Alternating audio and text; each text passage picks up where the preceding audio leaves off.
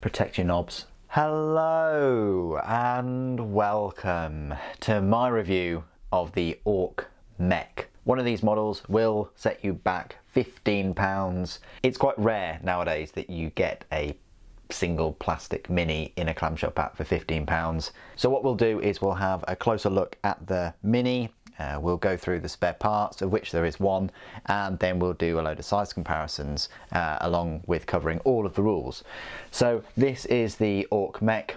Now I've gone for the kill saw. You also get a adjustable wrench as a weapon, but there's nothing stopping you from using a chopper from another Ork, from the main Ork box set or whatnot. He's also equipped with this custom mega slugger, which adds a little bit of extra bite to his range. I like his head and the detail there, very mech looking, loads of spanners, and there's a bolt. This is the kill saw. I like how it's just like strapped to him, and he's got this trigger lever to activate it, and yeah, he's also got a guard. He's got a hand guard on there. I'm not sure why. For protection maybe, I don't know. And then he's got this blowtorch burner thing. It kind of just ends there, which is a little bit odd. I would have liked to have seen that. Almost looks half unfinished. I get that he can just squeeze that and then, you know, the jets of flame will come out. The power plant looks quite decent. That's powering partly his custom mega slugger. Some nuts there as well, and it's got a cog on the top symbol. This is some kind of harness with a gauge. Got some screws. Really cool looking mini. Let's have a look at this spare part then, this adjustable wrench. Yeah, it's odd that you don't get a chopper with the model, but as I say, he's pretty much the same size of an Ork boy, so you could implement a chopper with this model, absolutely no problems whatsoever. But this is the adjustable wrench there, which you may have seen him, which is great because it means that if you were to get a second one, he's not going to look exactly the same. His mega slugger is going to look the same in the same position. You can sort of move the head a little bit, but at least there's some variety with this adjustable wrench if you want to go down that route. So going through some size comparisons then. Now it's pretty much become a tradition in all of these Orktober videos for me to get my knob out, and here it is. Yeah, he's smaller than the knob. Knobs are quite big, especially this chunky boy, quite thick.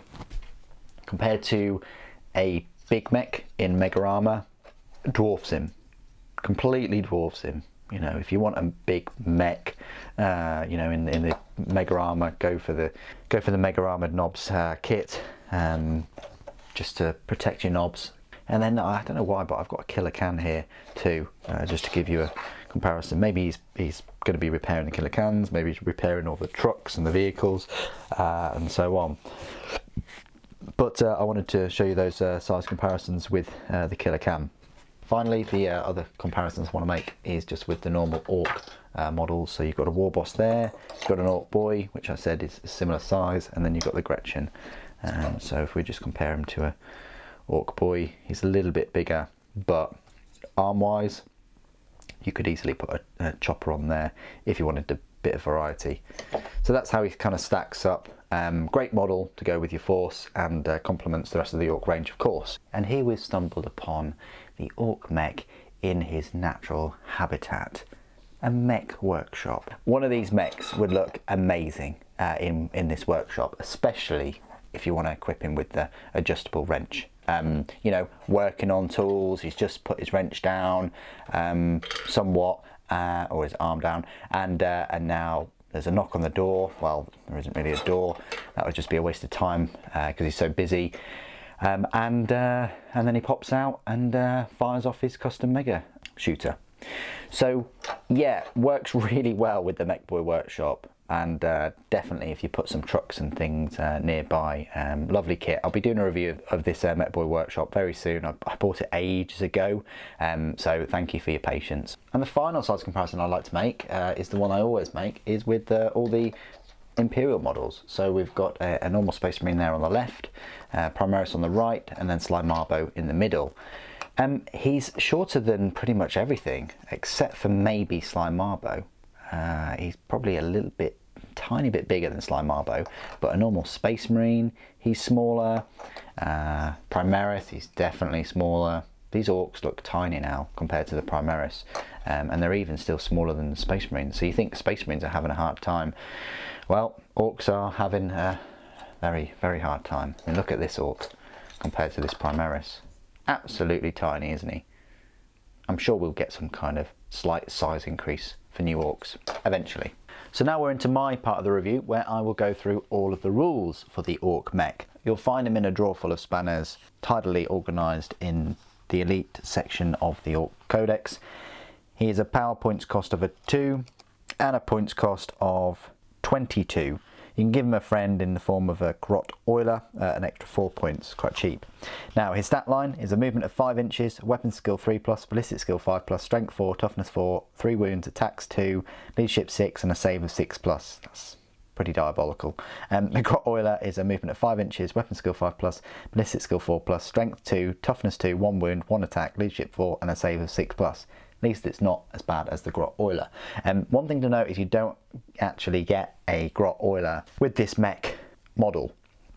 You do get the Grot Oiler with the Mega Armoured knobs, so I guess you could use that one in lieu, or you can just pick out one of the other Grots and have that as a Grot Oiler. A mech is a single model armed with a custom Mega Slugger, chopper and stick bombs. It may be accompanied by a Grot Oiler. So the custom Mega Slugger, which you may not have seen before, but it's a range 12-inch, pistol 1, strength 8, AP -3 and a damage of D6.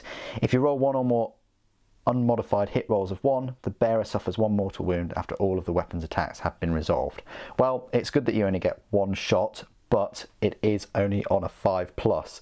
It's a strong shot, it's a decent enough weapon, but the fact that you can cause 1 mortal wound on the mech just adds to the fun, I guess. The chopper works as usual, which is strength of the user, AP 0, damage 1, and each time the bearer fights it can make 1 additional attack with this weapon.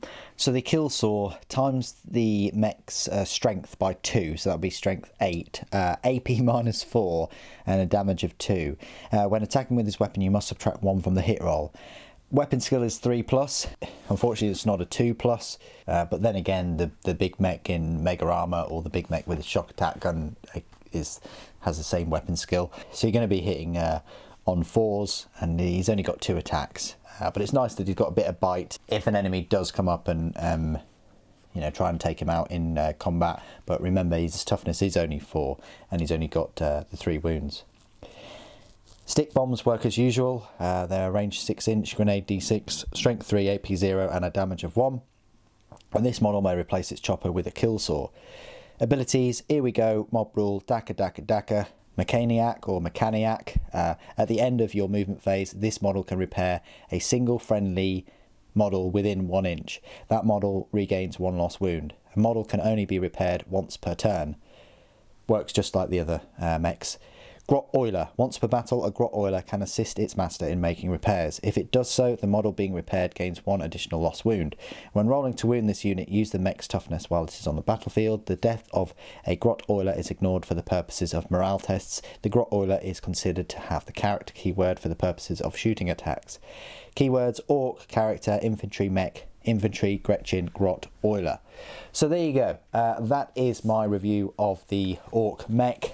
It's very much like the big mech with shock attack gun, except has less strength, less wounds, less attacks, much worse a save.